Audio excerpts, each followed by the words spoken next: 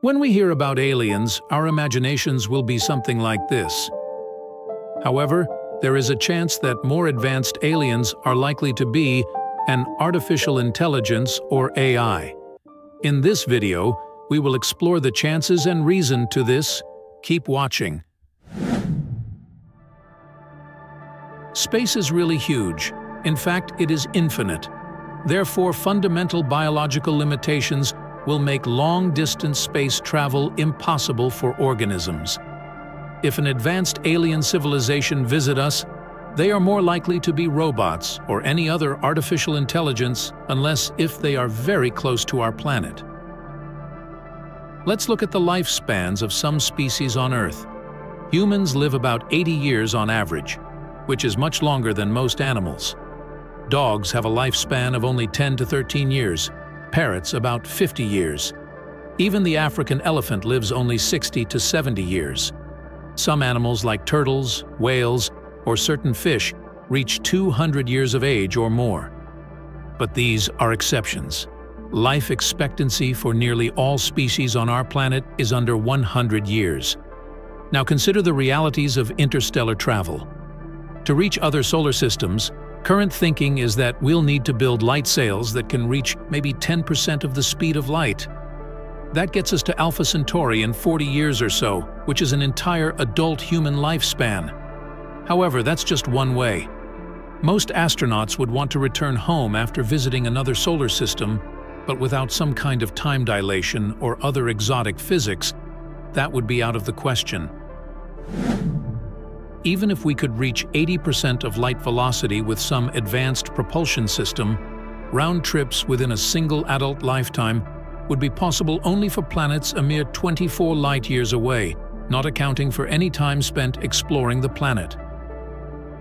Speculative, faster-than-light travel would help some, but not as much as you might think.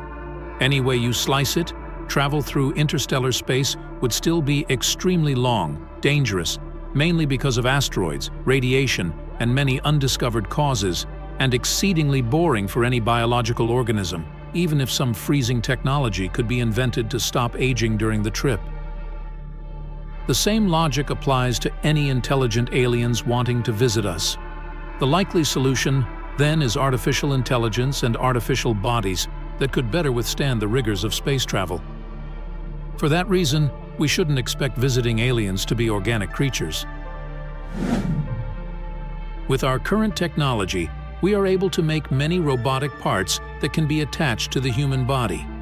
As Andy Clark suggests, humans can be considered naturally born cyborgs due to the increasing use of technologically advanced body parts like titanium plates and pacemakers.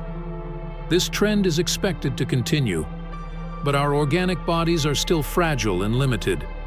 We may extend our natural lifespans by several tens of %, but eventually, critical parts will break down.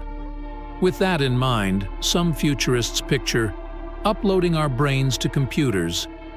Anders Sandberg and Nick Bostrom from the Future of Humanity Institute outlined some of the challenges in reaching that goal. Another pair of futurists, Alexei Turchin and Maxim Chernyakov, went a step further and envisioned an immortality roadmap, using AI to digitally reconstruct people.